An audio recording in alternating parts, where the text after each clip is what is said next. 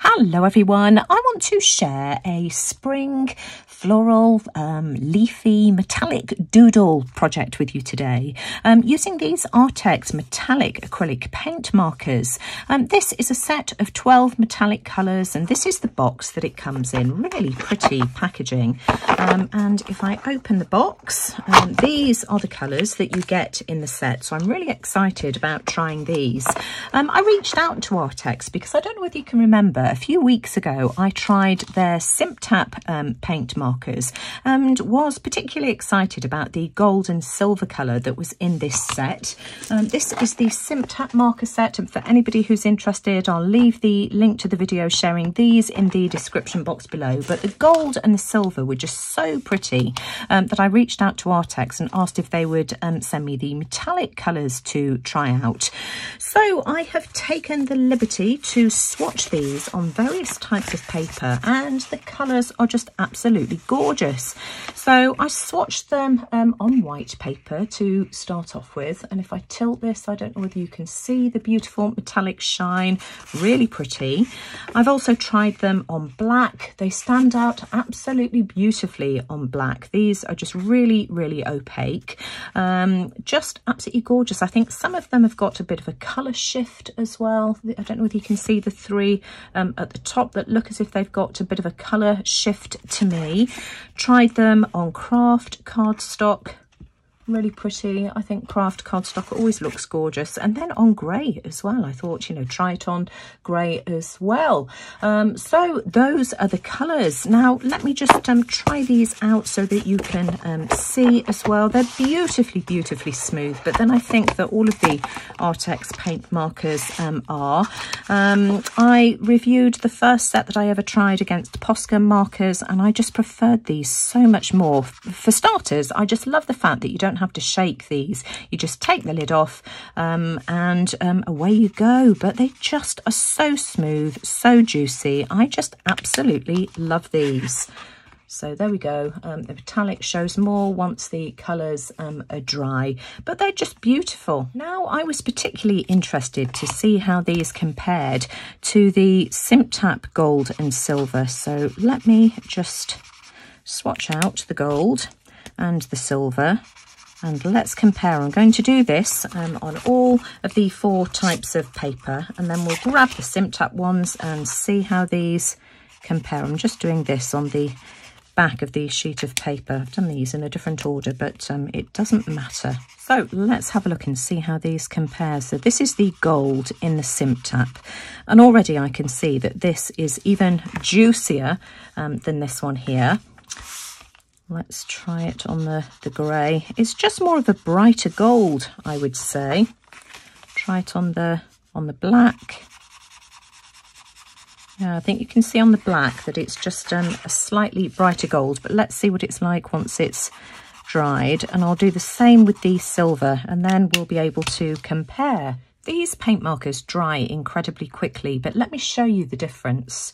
So I think, especially on the white, that the gold is much brighter. I can't see too much difference between the 2 silvers though, to be honest. This one might be slightly brighter, a whiter kind of silver. So that's the white. This is the black. So these are the SimTap. These are the new set. This is what it's like on the craft cardstock. Again, I think that the gold is a bit brighter, not too much of a difference in the silver. And then finally the grey, this one here being the SimTap, and this one here being the new set. So for anybody who's interested to see how the gold and silver compare between the 2 sets, then now you know. Let's see if we can come up with a pretty tag that we can put into our art journal. Now looking at this, the colours I've decided I want to use are this pretty pink here, the 3 at the top, so I'm going to pull those out. just so that I know what colours I want to use. And I also want to try the gold and possibly the silver as well. So let me just move the rest out of the way. I'm going to be working on a black piece of cardstock. This is just regular cardstock here, which is very smooth. I actually swatched the paper out on black mixed media paper, which has got a slight texture, but I just feel that it might work better on smooth cardstock with these, and also that this was just what I had in my scrap box. And so I'm going to go off camera now and draw myself a design, and I'm going to use a white pastel pencil to do that, just so that I can actually see what I'm doing. I personally find it easier to just draw my design first rather than just go off the bat. Let's draw a really simple design. Now I'm going to be using this Conte pastel, white pastel pencil. How do I want to go about this? I think I want to start slightly off centre over here. So let's just draw a bit of a circle. And I'm just going to do a very loose floral shape. I don't want my petals to be too perfect, so I'm just going to draw this really quickly so that I don't overthink what I'm doing. Yeah, that's a reasonable shape.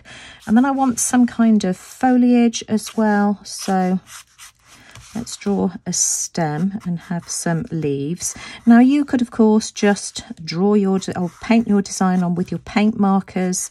For me, I need to draw my shape. I'm not very good, but I'm too much of a perfectionist.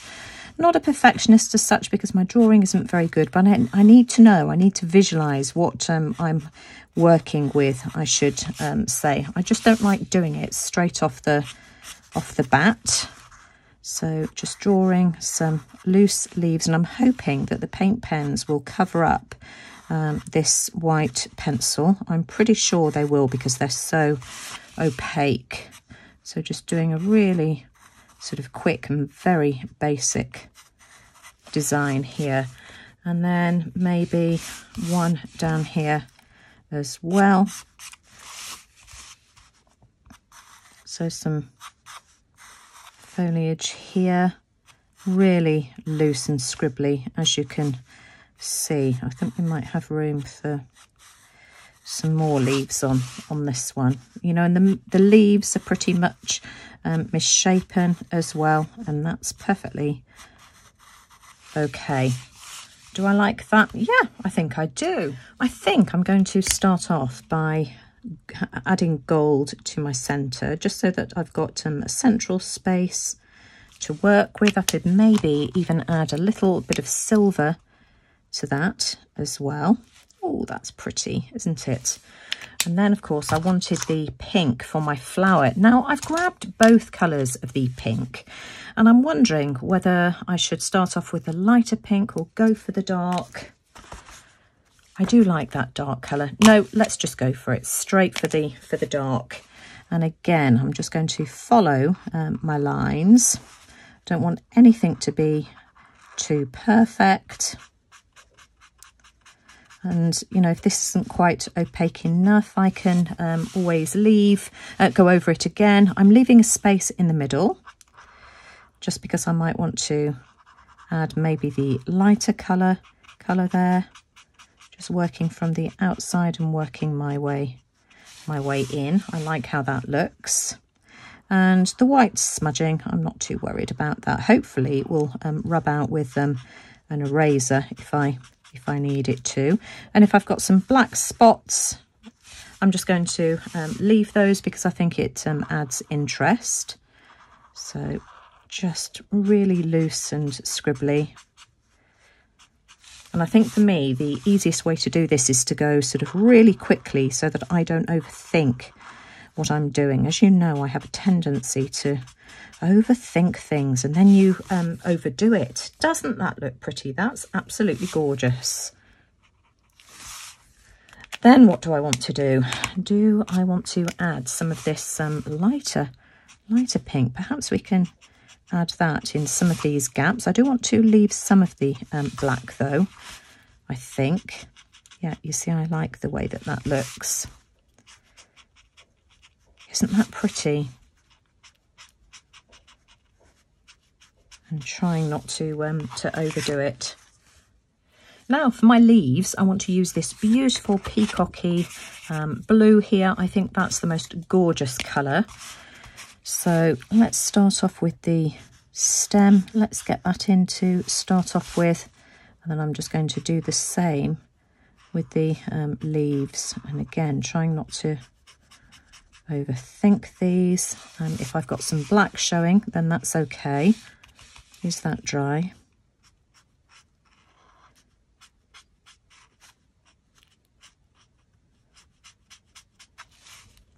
I'm just going to very quickly paint my leaves in. This is the most gorgeous colour. I think this is my favourite colour out of the whole set. These are so smooth and easy to use. And as I say, if I've got some white showing, then that's okay. Hopefully that will rub out. If not, I can probably go over it with a Stabilo awl. So I'm going to do that to the other leaves as well, and then maybe we can add some of the other blue, maybe perhaps this lighter one as well. So there we go, that's what we've got so far. So let's see what it looks like if we add some of this paler blue, maybe in the gaps that we've missed. Yeah, you see, that just looks lovely. Just adds a really nice contrast. So I'm just going to fill in all of these gaps. If I'm not happy with the shape of the leaf, I can alter it if I want to, or just leave it misshapen. I mean, leaves are not all symmetrical and perfect anyway, are they? I'm wondering whether I want to add just a hint of a vein perhaps on my leaves, just with this beautiful green, not too much. Yeah, you see, that's really, really pretty. Just sort of like an oval shape in the centre I'm trying to add. Nothing too much. I want this to be very, whoops daisy, very abstract looking. Yeah, you see, I kind of like it if I leave a gap in the centre. I feel as if I want to go over the flower again, just to make it a little bit darker. I'm going to try and be careful not to alter my shape too much and try and leave in some of those black areas still. So I'm just going to carefully see if I can go over my shapes, leaving some of the lighter colour in the centre as well.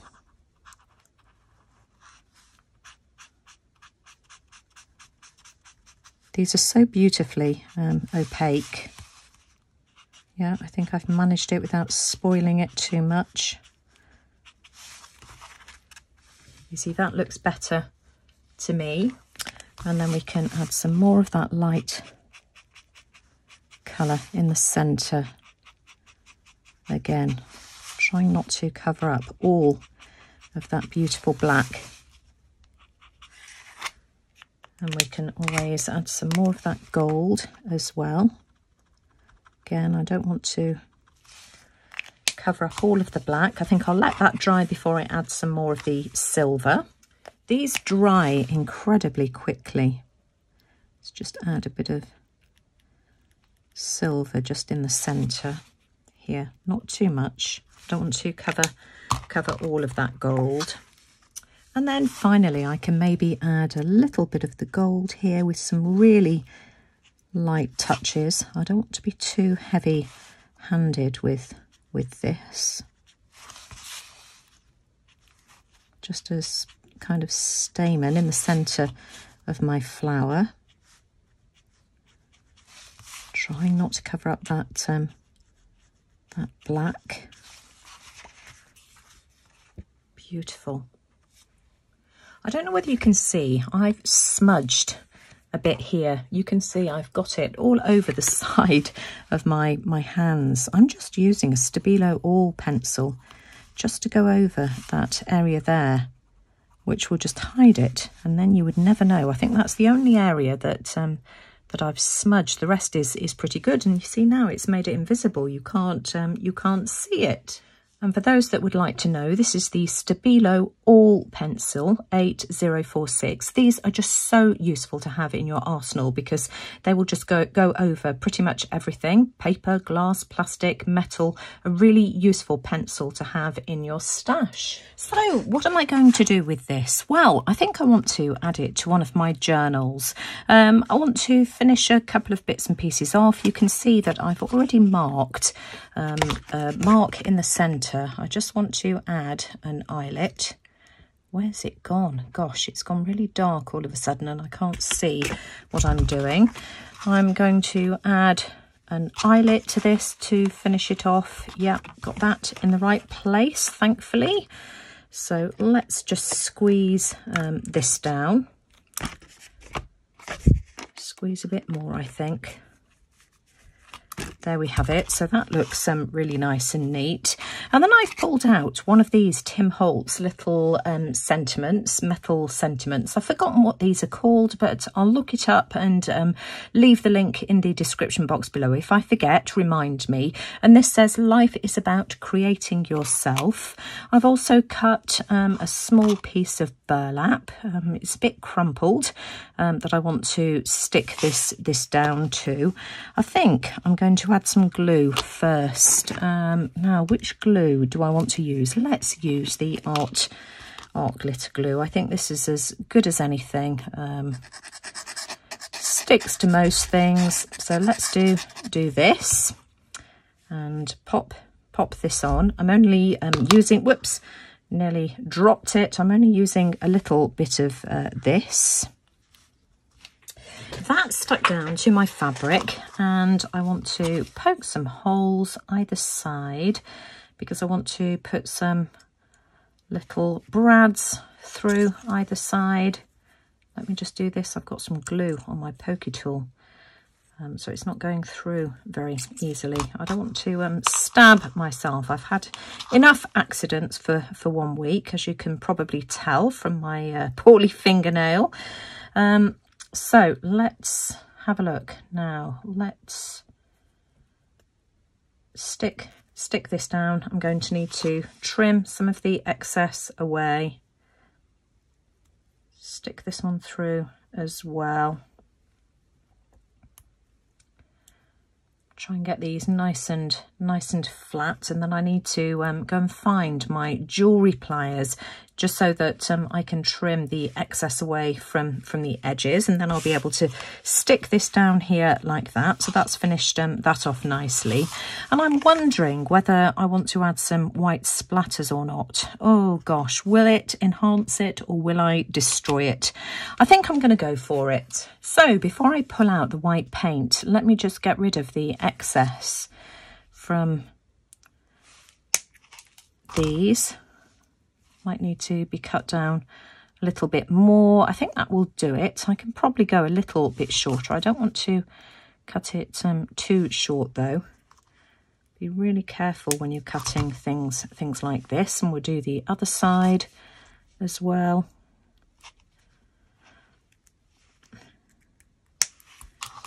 There we have it.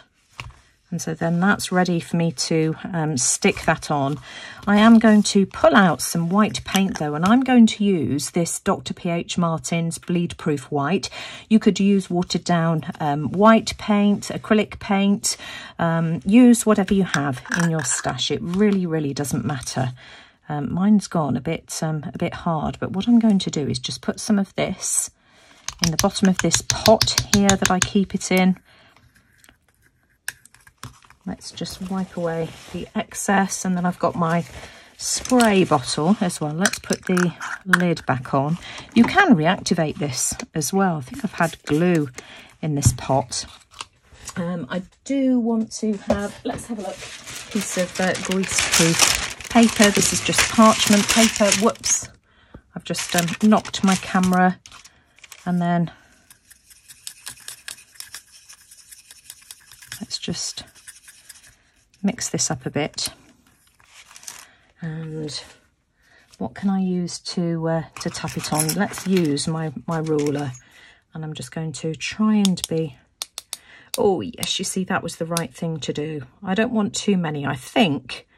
Is that enough? I think that's plenty. The white, I think, was the right thing to do. I think the splatters have made all the difference, just lifted it. I've got a beautiful piece of rose pink sari silk, which I'm just going to thread through.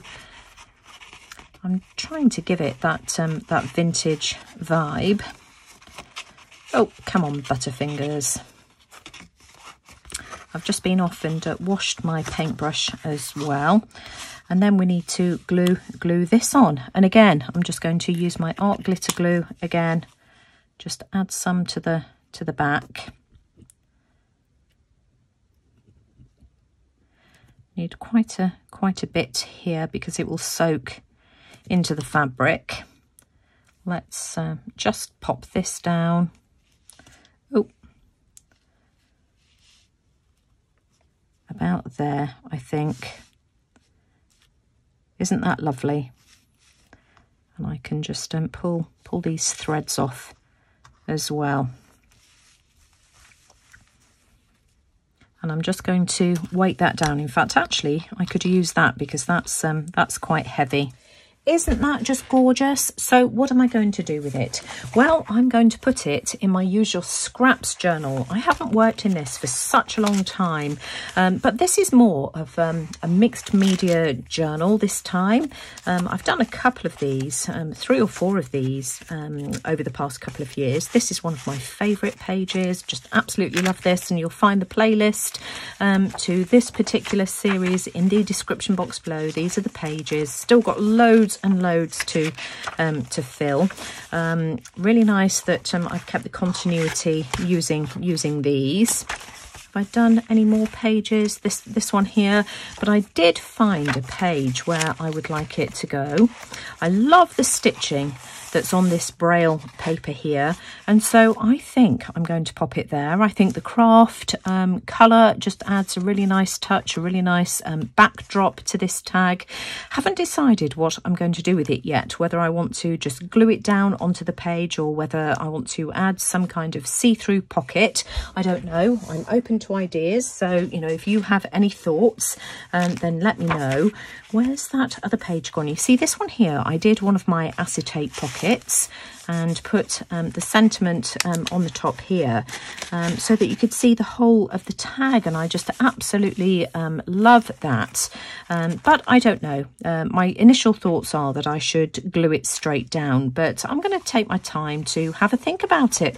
But I just think that's absolutely beautiful, and so that is my finished project for today. So that's it. I'm leaving the video here for today, but I hope you've enjoyed seeing how this page has come together into a beautiful journal page. Thoroughly enjoyed using these beautiful metallic markers. As I've said, so smooth and easy to use, and I'll leave the link to these markers in the description box below for anybody who's interested. As always, if you've enjoyed my video today, I'd very much appreciate a thumbs up. Do let me know what you think in the comments below, but most importantly, thanks for watching. Take care everyone, and I'll see you all again soon. Bye for now.